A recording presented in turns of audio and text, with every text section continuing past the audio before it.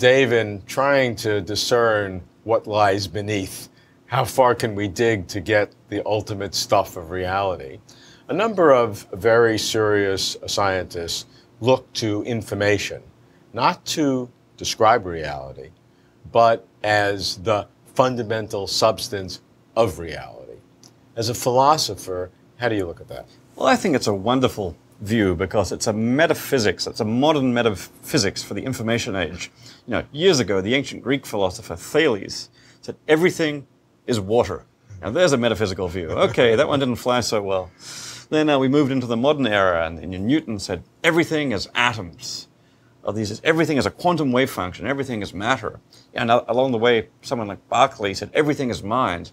Well, now we have a new metaphysical view. Everything is information. It's all bits. Deep down, it's all bits. It from bit. Everything that exists ultimately comes from bit. So it's a beautiful metaphysical view. Now we have to evaluate it and figure out whether it might be true. Yeah. Well, how do we do that? Well, one thing is, it's partly driven by the physics, right? So can we do a physics which is cast in purely informational, purely algorithmic terms? And I'm not an expert here, but my sense is people have been trying to do this, and so far, some bits of physics cooperate, other bits of physics not so well. On the other hand, we're not even close, I think, to the bottom level of physics yet. There's still too many mysteries to solve, and it could well be that the picture that integrates it all could ultimately be an informational one. Yeah, the question, of course, is the information something that represents reality? And as you extend your information out to more and more decimal points, you get closer and closer asymptotically to what reality will be, but never really be reality, because all you're doing is describing reality. It's like, I don't know, more and more pixels in your digital camera represent, but you could be, it doesn't matter how many, your picture will never be the reality. Well, there's this really interesting question, what is the ultimate nature of reality? Even physics is mathematical.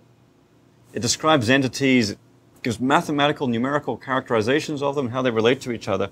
And you really want to say, but what are those numbers about? Is there ultimately some fire out there, some consciousness, some stuff that this is measuring? Well, that's one view. There's something out there that all this stuff is talking about. But another view, a more radical view, is reality is mathematical. There's no more nature to reality than this certain mathematical structure, informational relations among bits, among parameters. And we ask, what are those parameters measuring? What's the underlying reality? The answer is, that's the wrong question. All there really is a mathematical flux. I'm not sure I can make sense of that world. It seems to be a world that's ultimately insubstantial. It doesn't have enough reality to it, but on the other hand, maybe that's just a outdated, outmoded classical intuition, and we ought to embrace our new mathematical world. You've looked at the idea that this whole reality of ours may be a fake, a simulation. And if that were the case, then that would surely be some informational component to that kind of world. Does that kind of fun experience help us to discern what our world could really be like? There's this wonderful convergence between the idea that physics is ultimately grounded in information and this idea that we might live in a computer simulation. Because after all, if we live in a computer simulation, what's actually causing my experiences, the atoms, the chairs, the tables out there, they're ultimately made of computational processes, of bits, just as they are on the informational view of physics. So I've often thought that if we are in a computer simulation, this should be taken to vindicate some element of the it from bit view. Underneath particles are patterns of bits. Of course, if it's all a computer simulation the next level up, then there's going to be something even further underneath the bits. The computer in the next universe that it was programmed on, and so on ad infinitum. So maybe if that's the way to go, it doesn't stop at the bits. But if it is possible to simulate this world with pure information through that mind experiment that it might be a simulation, that would at least suggest that the idea is not wholly inappropriate in trying to design a reality wholly based on information. Right. Take the idea that it's all a computer simulation. In the first version of that idea, that computer simulation is running on an underlying computer made of some stuff. But now we say, stop. at the level of the computer simulation. Stop at the bits. Stop at the information. Our world is ultimately an algorithm, and that's the fundamental nature of the world. The algorithm doesn't need to be running on an underlying computer. That is the fundamental nature of our world. It's a mind-boggling idea, to be honest. But, maybe it's the way the world could be. What do you really think about it?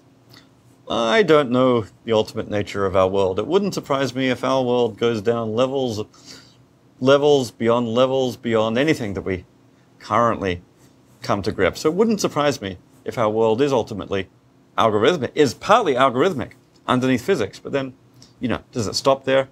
I wouldn't be confident that it stops there. I think there's going to be layers even deeper down. But in trying to discern what existence is and reality is, we're multiplying entities. I mean, obviously we have to do something because we must go to atoms and particles and forces and something beneath the atoms to make the standard model of particle physics make sense, because nobody really believes that the standard model is the ultimate reality. This doesn't involve gravity and relativity, and there are too many parameters that have to be fixed by experiment, so it's not yet there. But to continue to go down, it seems like a joke. It's been the history of science. Whenever we think we get to the fundamental level, we go down a level. What triggers you to go down a level? What makes you go down a level? It's when the previously fundamental level becomes too complex, too unified. We're discovering this right now, with the particle zoo, with the complications for the various standard theories, for the reconciliation of quantum mechanics and general relativity. We're finding all the anomalies that in previous eras of physics have led us to go down a level. Some people think string theory is going to help. Other people are very skeptical. I think we're getting all the signs, though, that say at least we're not yet there. And of course, the advantage of going down a level is in simplicity of the underlying level might help us explain this complexity at the next level up. I'm going to tell you something that I know you know, and that is that most physicists, many of the top physicists, would think that philosophers have absolutely no role to play in this story. Physics is obviously the domain of the physicist, but the philosopher is the person who says, what does this actually mean? The physicist will come up with the equations and say, what are the right equations? Look, I'm not going to interfere with the physicist. The physicist can tell us what the equations are. But then the physicist tells us, here is what those equations are ultimately saying about the nature of reality. They've started to do philosophy. And I'm not saying that physicists can't do philosophy, but when they're doing it, they're doing the same kind of thing that I do, that a philosopher does. They would say they're not doing philosophy, they're extending their physics, and when they start doing philosophy is when they would go wrong, and they want to keep all other philosophers out of extending their physics, because once philosophers get involved, they mess it up with metaphysics, and metaphysics takes us into whole other realms and uncertainties, and messes up people's way of dealing with the real physics.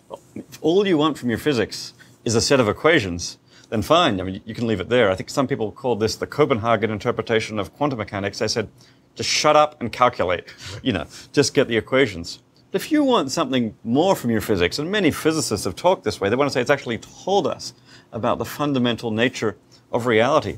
You have to go beyond the equations. You have to interpret them. And this comes into quantum mechanics.